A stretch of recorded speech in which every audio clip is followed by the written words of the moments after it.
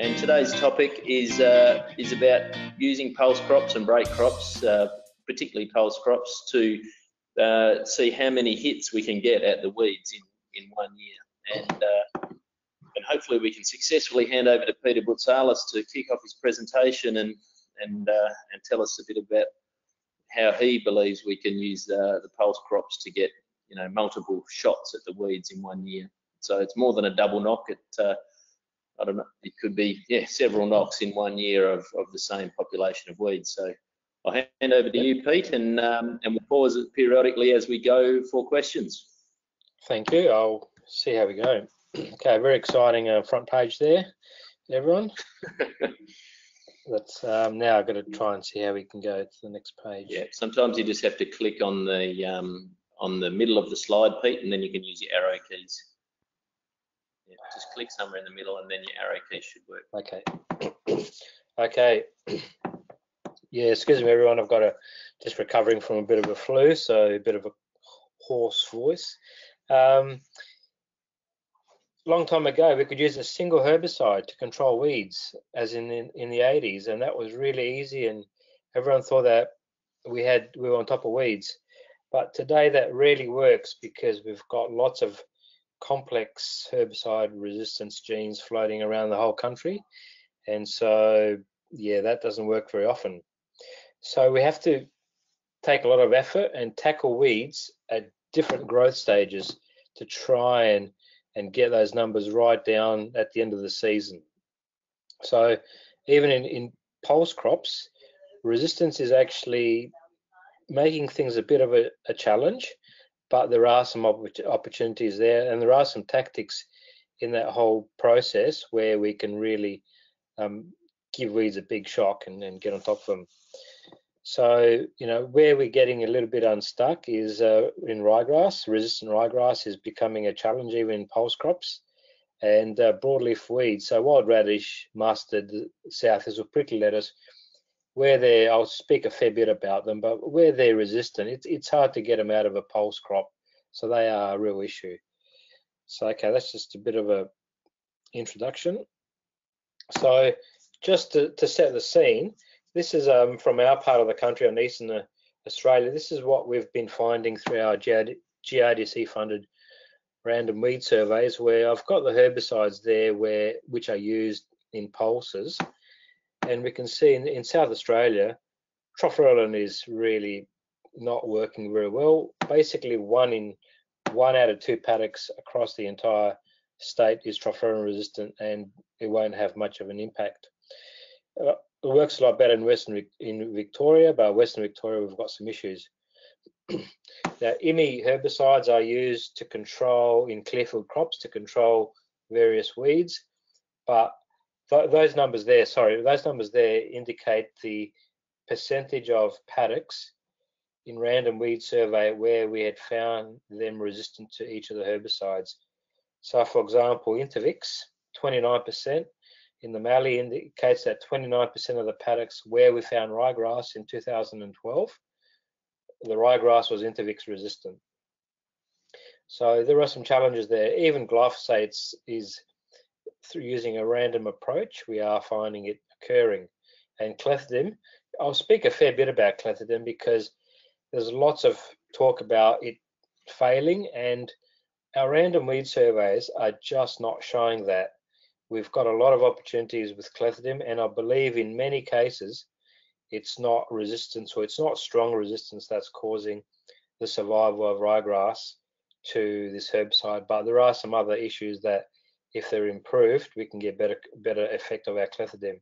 So just to show you there, the data from Northern Victoria in 2016, that data is just out, and that's showing there that we found 3% of the paddocks had glyphosate resistance, and 4% of the paddocks had resistance to 250 mils of select, and only 1% of the paddocks had resistance to 500 mils of select. So we're actually finding just as much glyphosate resistance in those random paddocks as clethodim. So, we're not getting a lot of complaints about glyphosate, but we are of clethodim, and I believe it's not always resistant. So just a little bit to set the scene. I know that in WA, strong trifluralin resistance is not very common, and so there's a lot of opportunities there. And even in New South Wales, there's not that much trifluralin resistance. It's only on my part, but resistance to those other herbicides is that the data here represents the entire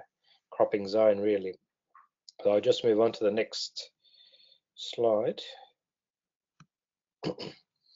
So with just mention about a little bit about those weeds in pulse crops, Indian hedge mustard is a real challenge because it's developing multiple resistance. Extensive use of IMIs has led that to change from strong resistance to sulfonylureas only to also strong resistance to IMI herbicides as well. So we've got this cross resistance between those two different chemical classes. So it's becoming an issue. And how do you control this weed in a pulse crop? It's really difficult. If you look at some of I've got some more random weed survey data on that table. And when you're starting to get resistance to glean and intervix, it's making things, and atrazine as well, it's making things really difficult in those crops. So, you know, it's a challenge. So that complex resistance is going to make things really difficult. That's one of the major broadleaf weeds from this part of the country. South thistle is occurring everywhere.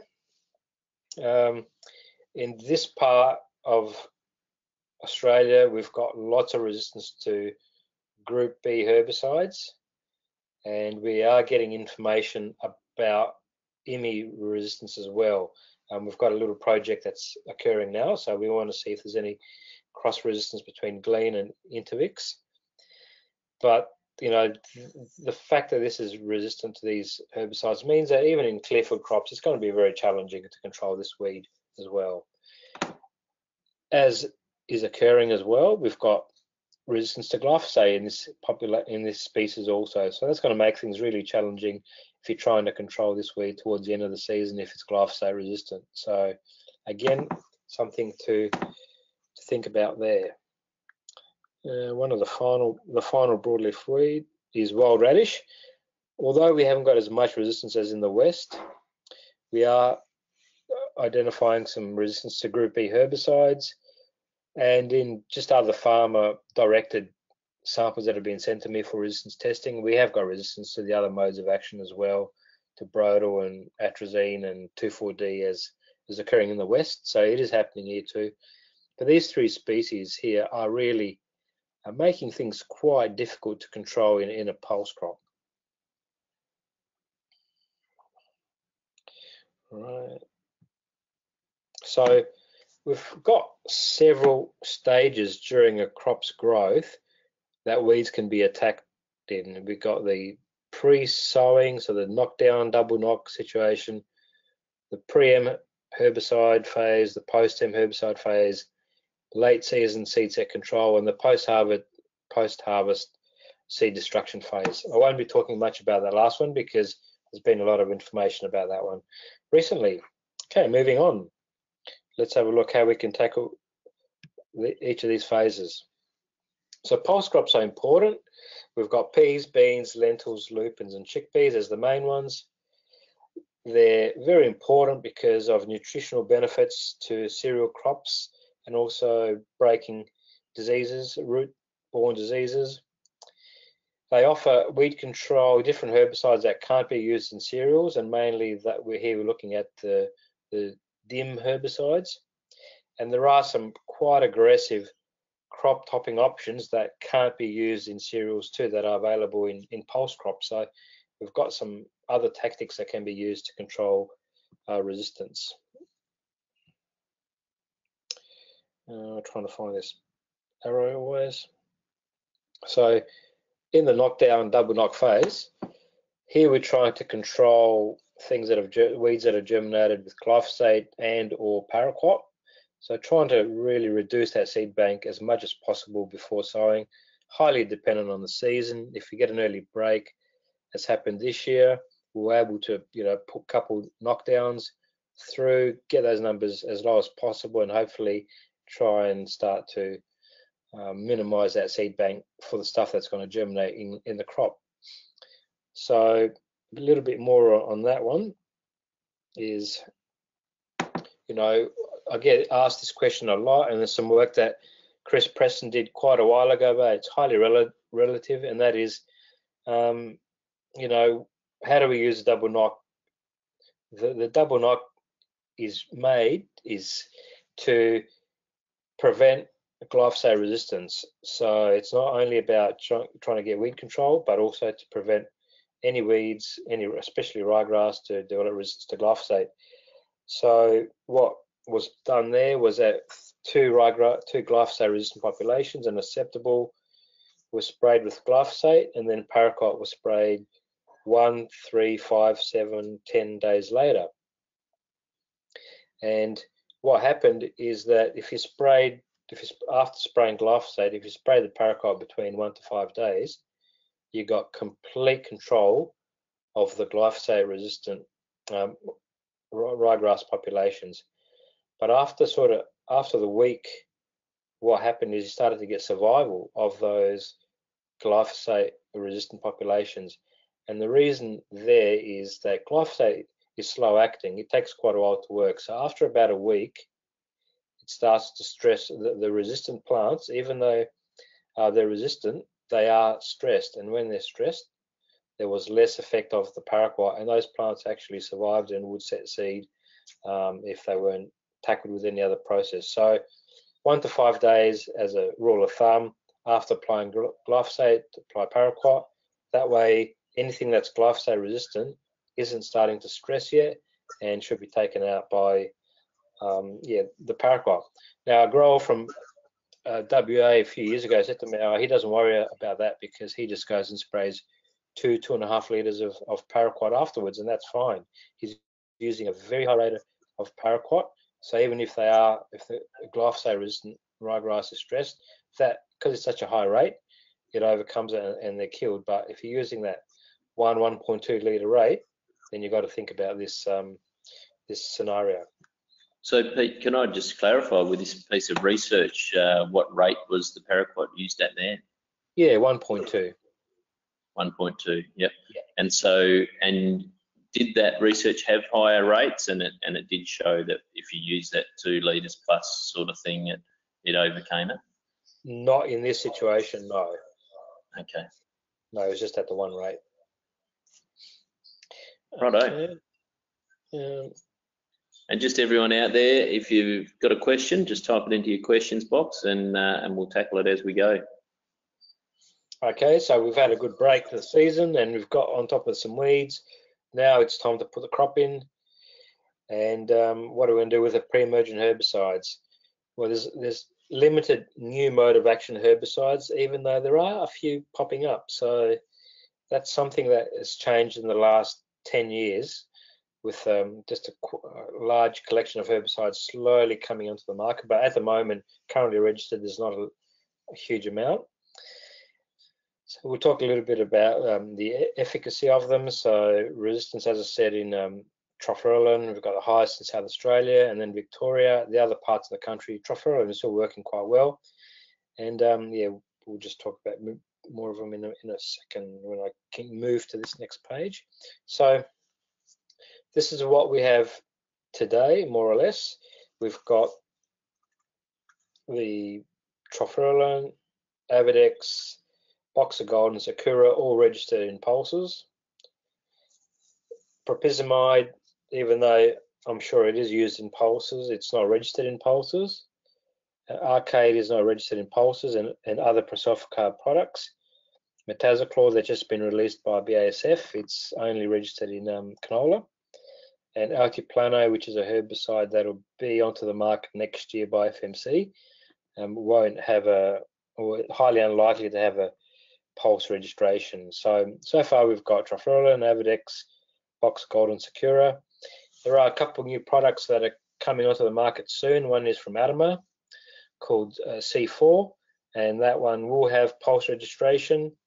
And one from FMC, F9600, which I've done a fair bit of work with, also is likely to have pulse registration as well. So it could be a couple of new modes of action there, which will help the situation in controlling weeds. So you know, in the next couple of years, we'll have some new modes of actions that's making pulse crops a way to tackle multiple resistant ryegrass, and also some of those products will have some broadleaf weed activity. So, you know, really exciting times to come in the next couple of years. Okay, moving on. So, post-emergent herbicides. There's herbicides available to use in pulse crops that you can't use in cereals, and they are your FOPs, your haloxyfops and quizalofops, clethodim and butroxidim, and IMIs in the future in lentils. Beans are coming in the future, and metribuzin in lentils, 2,4-D in chickpeas. So there's some herbicides there that you can't use in cereals apart from the clearfield IMIs, and you know that allows you to tackle ryegrass. Now the FOPs are not really working very well, you know, due to resistance across the entire country, apart from the very marginal mallee areas where the FOPs are still working. In most of the other parts of the country, you know, controlling ryegrass with haloxyfop can be challenging. But there are a lot of opportunities through resistance testing where those herbicides will work. But if I hadn't done a resistance test, I would be a little bit skeptical, because you can get a complete failure. So resistance testing important, because it enables you to find those situations where one of these herbicides will work. But I wouldn't be doing that without a resistance test, because it's not a fair bit.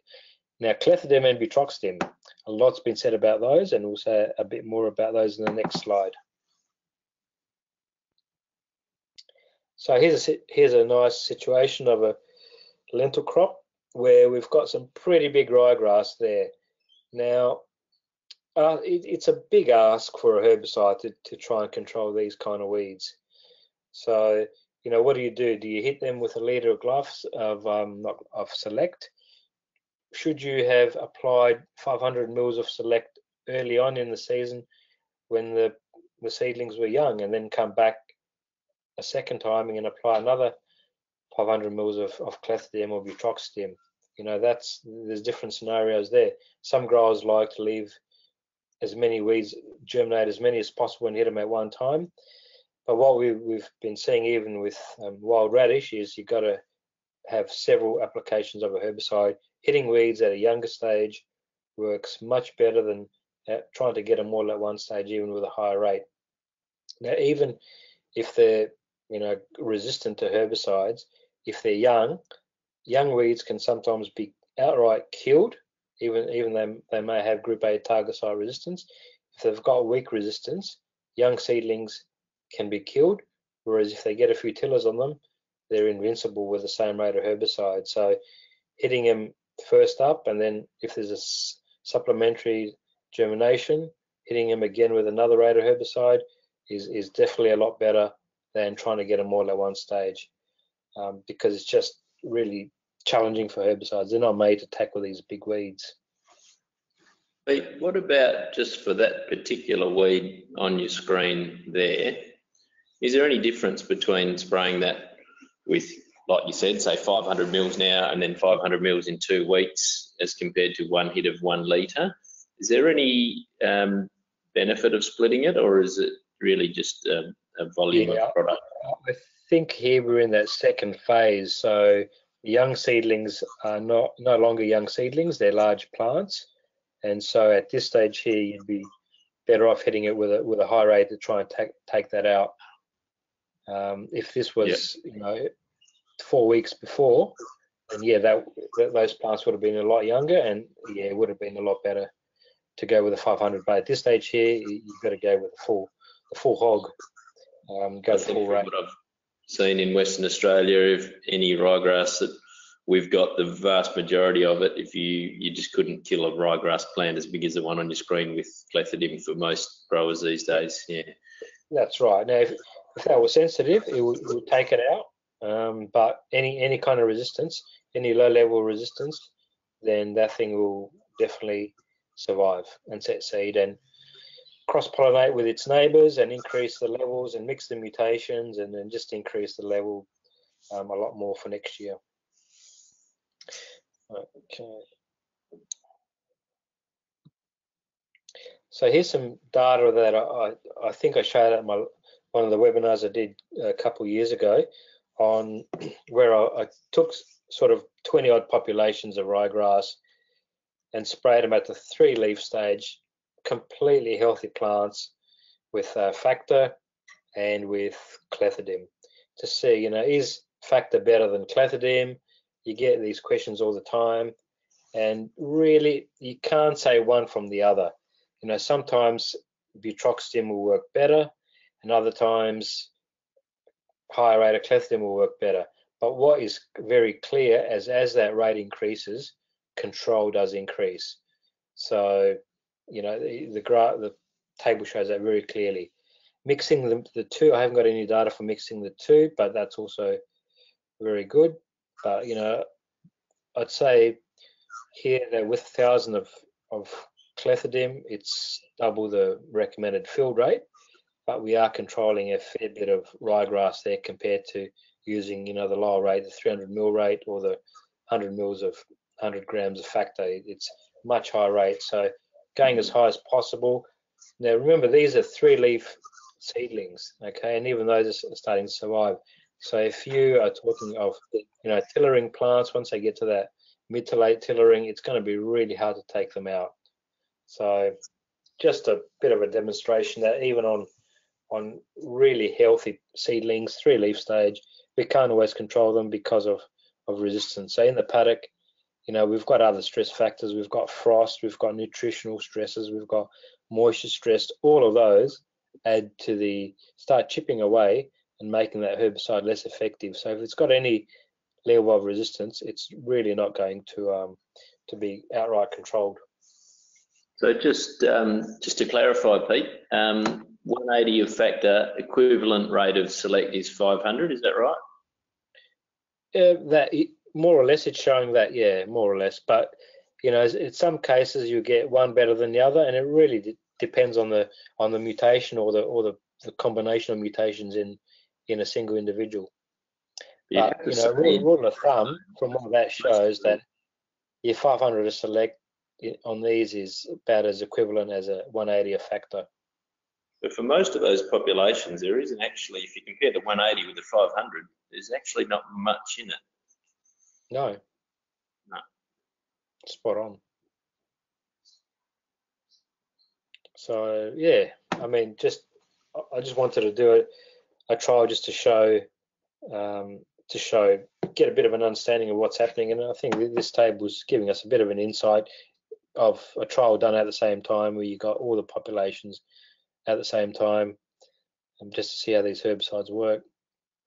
You know, in these trials, like susceptible ryegrass, we can kill with 50 mils of clethodim, so it's very susceptible. So for them, these guys here, old days. Yeah, that's right. Yeah, that ship sailed a long time ago. We killed big ryegrass with 100 mils. Yep. Oh, yeah. Acceptable. That's right. Just shows you how many resistance genes have popped through the system. A little bit on late season seed set control. So here we've got some very large distinctions between trying to do this in cereals and do this in pulses. So we've got the ability to use paraquat, and paraquat is an excellent herbicide to control, to sterilize seed, and it's got quite a large application window as well, so you can get very good control with paraquat up to soft dough stage, whereas with glyphosate, you know, milky dough, because it's a slow acting herbicide, so you apply the glyphosate and it takes a while to work, and while it's, you know, getting through the plant's maturing, and it can be too late. So whereas paraquat, bang, works, you know, almost immediately. And I'll show some information as well there that if you've got glyphosate resistance, then controlling an individual that's glyphosate resistant with glyphosate at that crop topping stage, you can't expect good sterilization, and in fact it doesn't happen. So if the ryegrass is resistant at the seedling stage, it's resistant at the pollen stage as well. So if there's any plants escaping through the season, then what will happen is that if you apply glyphosate, you will sterilize all the non-glyphosate resistant plants, leave the glyphosate resistant ones to just fast track the resistance, because they're the only ones flowering with viable pollen, and you can fast track the resistance quite quickly. So a little bit more on that. So yep, a little bit on the late season control. It's been optimized in Australia. Overseas they use it more for desiccation, but here we use it for both desiccation and also trying to, as sort of the last strategy before while the crop is growing, to control some weeds for next year, the seed set. And it's quite varied. You can use it in cereals to control wild oats. There's various ways, but in pulse crops, it's really applying the herbicide to sterilize the seed.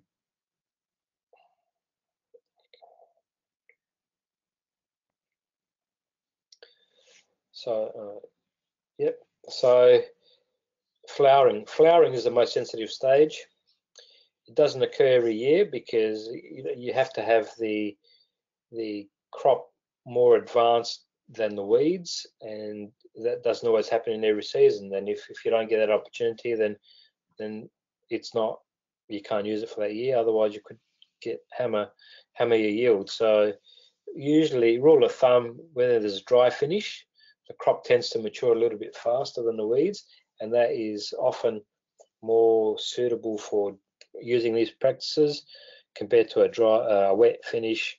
And we had one last year, but hadn't had one of those for a long time. And that's where you get crop maturity similar to the weeds. So you don't want to be spraying weeds while your crop is flowering at that very early stage, because you can have some real damage occurring.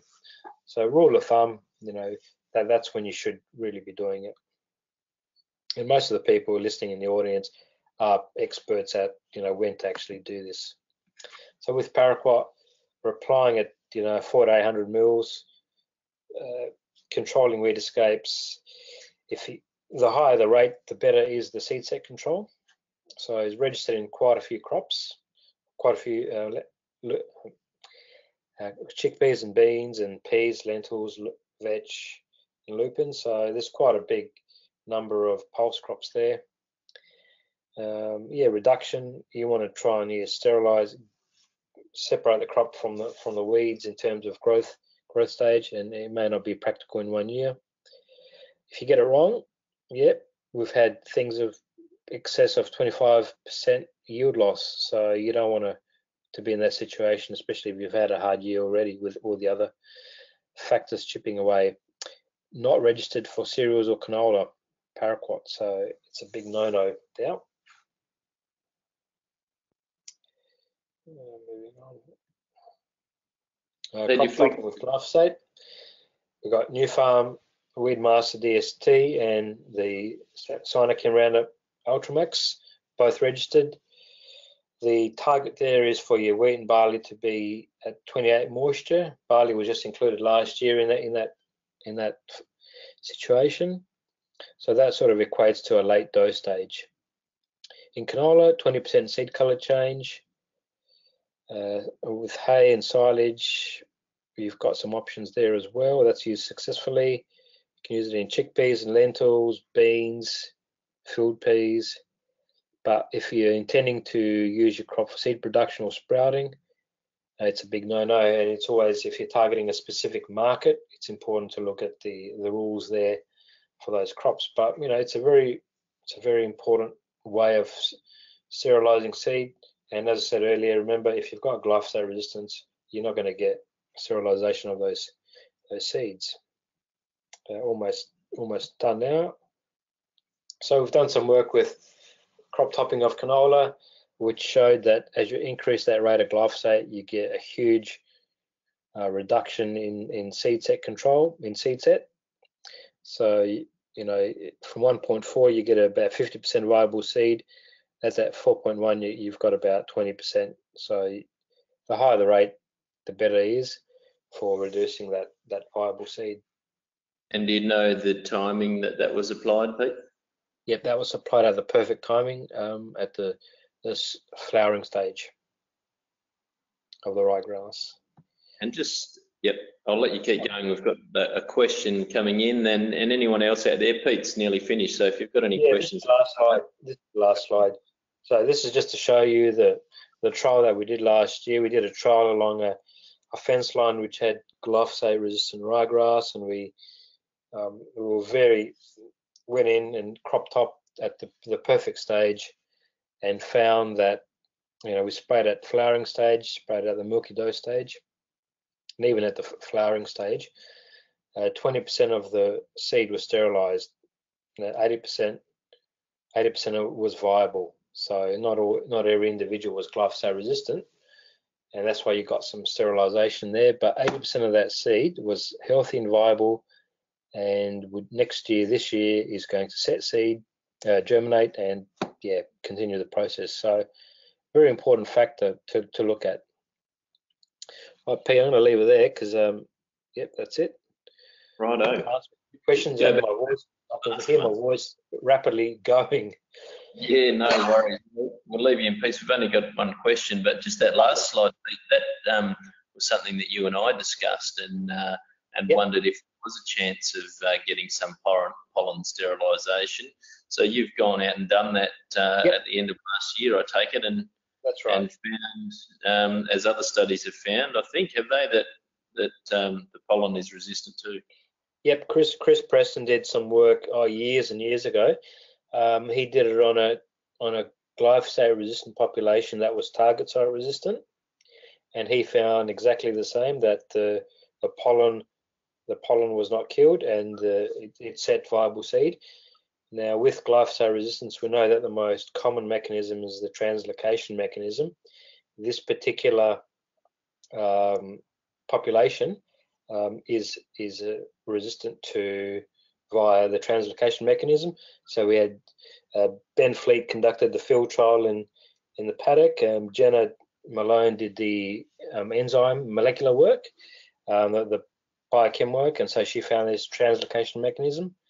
And so we did the seed dormancy germination. So it was a multiple effort, but we just wanted to show that in the most common mechanism out there, what effect is this having? And you know, it's no surprise that this is what we found.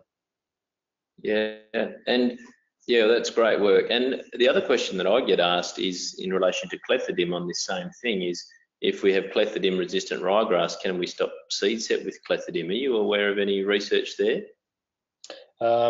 Yeah, we've done some work with group A herbicides 30 years ago, I reckon, on ryegrass, and found that ryegrass pollen was resistant to group A herbicides if the plant was resistant. So yep, exactly the same as what we found with glyphosate. We have shown it with group A resistant ryegrass that applying group A's does not kill that pollen. Yeah, I see as much, but you can only have a bit of wishful thinking. Now, there is a question come in, and that question was, what about adding butroxidim? And I'm assuming this is adding butroxidim to clethodim. Is there any synergy or any benefit of adding butroxidim? In some cases, we find it can be of benefit. In other cases, just using high rate of clethodim produces the same effect. Yeah, okay. So certainly the word synergy wouldn't be the word to use. It might be just additive. Is that right? Yeah, exactly. Spot on. And group A resistance is very complex. There's 7 sites, and at each site you can have different mutations, and you can have multiple mutations in the same plant. So if you put all those 3 factors together, it becomes quite complex, and really depends what an individual has on whether, say, a litre of clethodim or 500 of clethodim plus 180 of factor would work better. It really depends on the combination of mutations in that plant. Yeah. Righto. Well, thanks very much for that, Pete. It does really go into those. I think you identified 5 different times of the year to attack weeds, and as you said at the beginning, once upon a time we could just attack weeds at one time of the year and it all worked. But nowadays with resistance, it's all about attacking at there's multiple timings, and I really get the feeling that people that are really taking it on and are taking this approach of, knockdown pre-em, post-em, seed set control, harvest weed seed control, are really having a win in terms of the seed bank and also slowing down the evolution of resistance. Have you got any other comments on what you've seen where people have adopted, targeting multiple hits in 1 year? Yeah, the real benefit is having at least three of those practices that do work in there. We're not saying to use all 5 every year because it's just a bit crazy, but if you start getting those numbers down, then you can slacken off a little bit, as long as the practices that you are doing are working. So it's just that's the most important bit. I think it's good to let the audience know that we're not saying to use 5 timings every year in every paddock. It's just to if you got a blowout, really get on top of it, and then to maintain it. You don't have to use all 5, obviously, but just make sure that what you're doing is working. That's the important bit. Righto. And I've got one more question here that's come in. The question says, I believe that people mix clethodim and haloxyphop. When they do that, the rates are being cut. Should they be using full rates of each? So that's clethodim and haloxyphop. Yeah, absolutely, because usually with ryegrass, the haloxyphop is not doing a lot. It's usually just the clethodim. So the haloxyphop is there really for brome, barley grass, wild oats, voluntary cereals, and the clethodim is there for the ryegrass, the weak dim resistant ryegrass. So yeah, you got to really keep that rate up. Another thing that I sort of was thinking about as well is that we've got some evidence that there may be some antagonism also between clethodim and some fungicides as well. So the more you mix together in with your cletho, you're not going to get the full effect as you will if you just use the product alone. So it works to its best of its ability. When we do our spray trials, we're not mixing anything else. So if you're trying to mix too many things together, they're going to start antagonizing each other. And so you could be using a full rate of clethodim, and you go, well, my weeds have survived, but I did a resistance test with you, and it showed that it killed my weeds. So that's another thing to think about, is antagonism, trying to keep the herbicide mixture as pure as possible, and so it works to the best of its ability. And I know some growers that have spoken to me and have said that they're using some of the herbicides alone, only spraying them, because they've seen them work a lot better than when they've mixed them up with other pesticides. They've seen reduced results. So that's a really, really important factor at the end here. Yeah, I certainly had a clethodim atrazine mix go pear-shaped when I was a young agronomist, and I learned the lesson the hard way back then. And it doesn't always happen, but when it does, it's pretty painful. There's a follow-up question to the clethodim haloxyphop mix, and that is, if you do mix them, which oil? Have you got any thoughts on that, Peter, or is that better for the industry? Yeah, I'm not sure on that one. Okay. But I guess most of the oils should be all right. Hasten should be all right, and Yadagor and Supercharger, they should all work pretty much the same. Righto. Well, thank you very much, Pete. Now stay on the line, but in case there's more questions. But a minute ago you said it was crazy that you don't want to do all 5 timings in 1 year. Well, we've got a crazy farmer on the line, Lance Turner, who is doing 7 hits at ryegrass in 1 year in lupins. And Jess, if you can hand over control to Lance now, we'll hear from Lance about how he manages to do that without it sort of breaking the bank and without it being too difficult. I mean, when I say 7 hits, you'll see that Lance isn't doing 7 different timings necessarily, but you will see that it is quite possible to get multiple hits. So how are you going there, Lance? Are you able to change over to presenter and tell us a bit about your farm and and how you're getting multiple hits in lupins. Yeah, I'm here. I presume you can hear me. Yep. And Slides yet, though. you can see the screen. Not just yet. All right. Do I have to do anything for the screen? I think Jess was going to hand over, and you should have to click on show my screen when it pops up. Okay, so click on that. Yep. Yep. You've got a second. It should be coming through just now. Beautiful. You're on, Lance. So you might have to click in the middle of that screen and then be able to use your arrow keys. But yeah, if you can just tell us quickly a little bit about your farm, and we've got about 10 minutes left. So if you, yeah, maybe a quick overview, but then run through how you get those 7 hits, that'd be great. Yep, no worries. All right, thanks, Peter. Good. Yeah, look, we're no different to anyone else in the broadacre. Timing's everything. So, you know, this is a quick picture there. We're east of Pingelly and also east of Corrigin, 2 totally different farms. One's low rainfall, heavy country, one's duplex sandplain.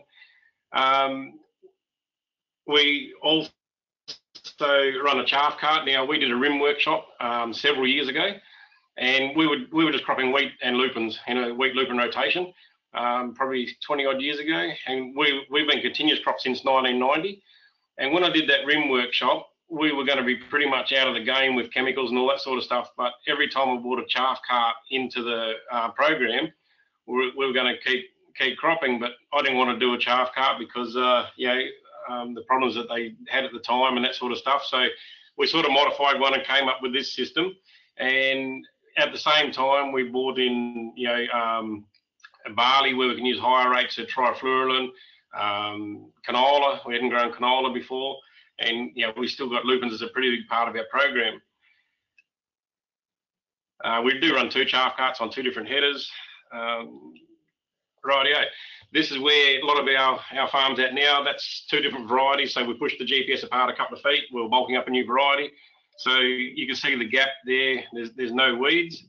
So that's what probably 80% of our farmers like now.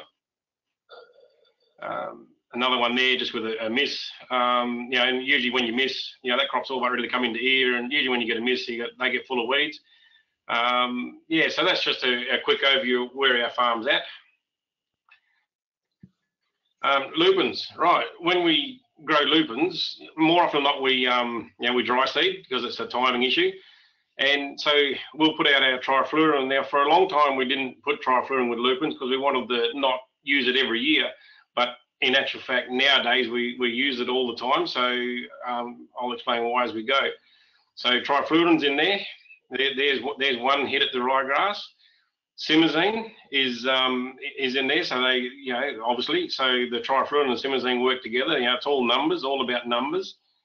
And because we dry seed, often we get, a rain to germinate the lupins, but it will bring up all the, self-sown cereals and all that sort of stuff as well. And if it's quite dry and the simazine's not really starting to work properly, we'll come in with Targa, and, that will calm those, cereals down. But also, if there's any ryegrass there, the Targa, even if it only takes out a few percent, and like we have it take out the odd few percent here and there, 1 or 2, plants here and there. So there's another hit at it.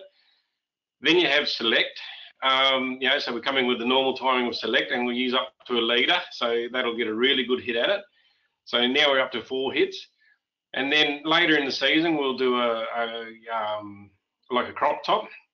So, getting your seed set control. So anything that's survived, we've then done the seed set control.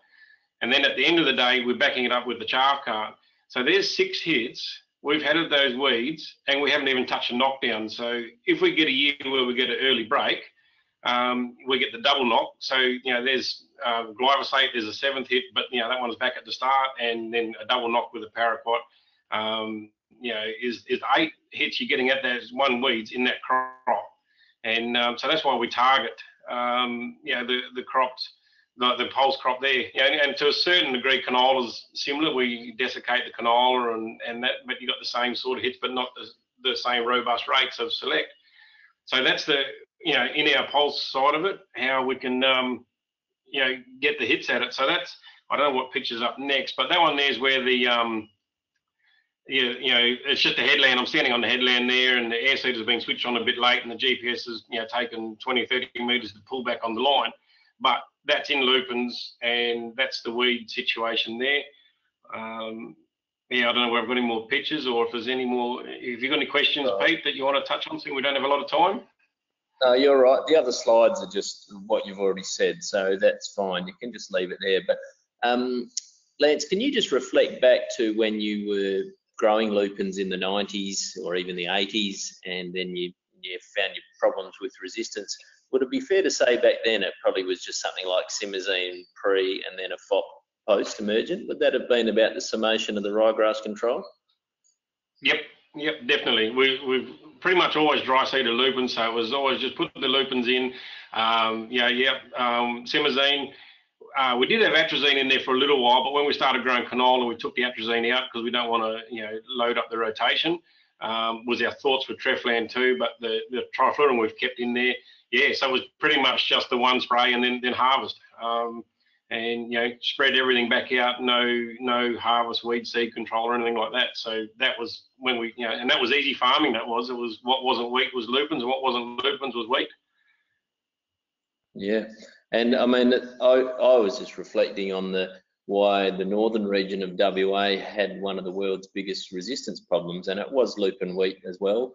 And that was the equation, it was simazine pre, a FOP post, and that was all you really needed to worry about.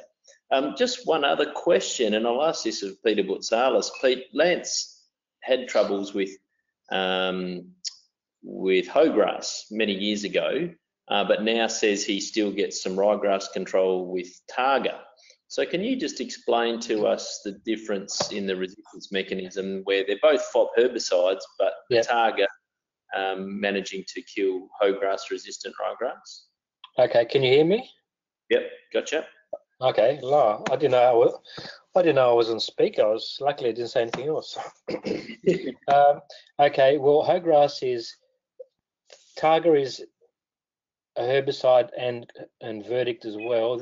They're not metabolized, unlike herbicides such as hoegrass and topic, which are used in cereals, because the cereals are able to metabolize those herbicides.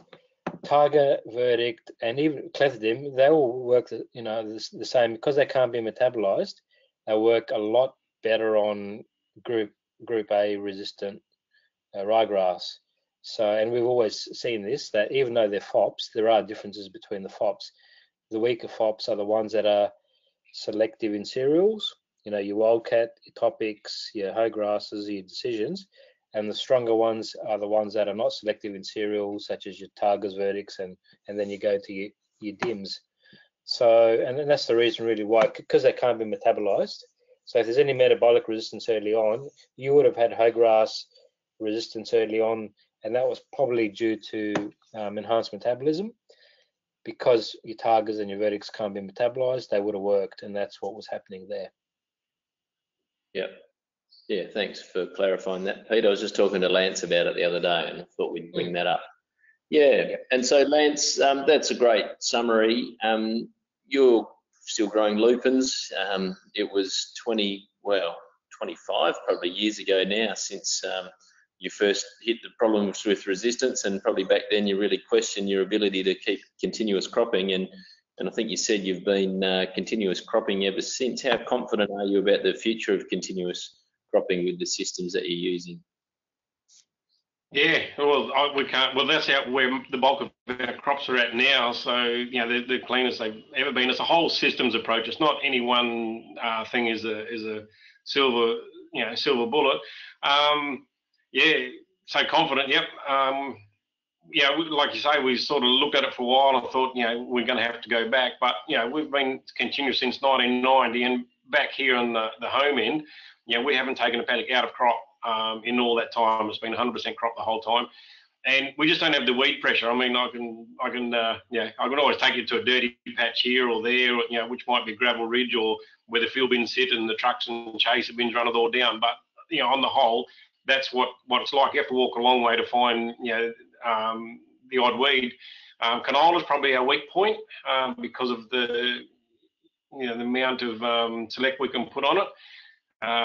Yeah, so that's probably the weak point at the minute, and there's a bit more in that, but we still don't have the pressure. You only find individual plants, not patches in general. Yeah, and I had a farmer comment to me a couple of years ago. He said wheat is the hole in the bucket for him. He said he's using a pre-emergent, and then that's it, and he's not getting any crop topping. This particular farmer wasn't using harvest weed seed control, but that is another hit. But it really did just show how something like pulse crops can be used, where you just can get these multiple hits, and it is harder in other crops. Sure, in canola we can get a crop top with glyphosate late, but in wheat, and it is much harder to get those multiple hits in that one season.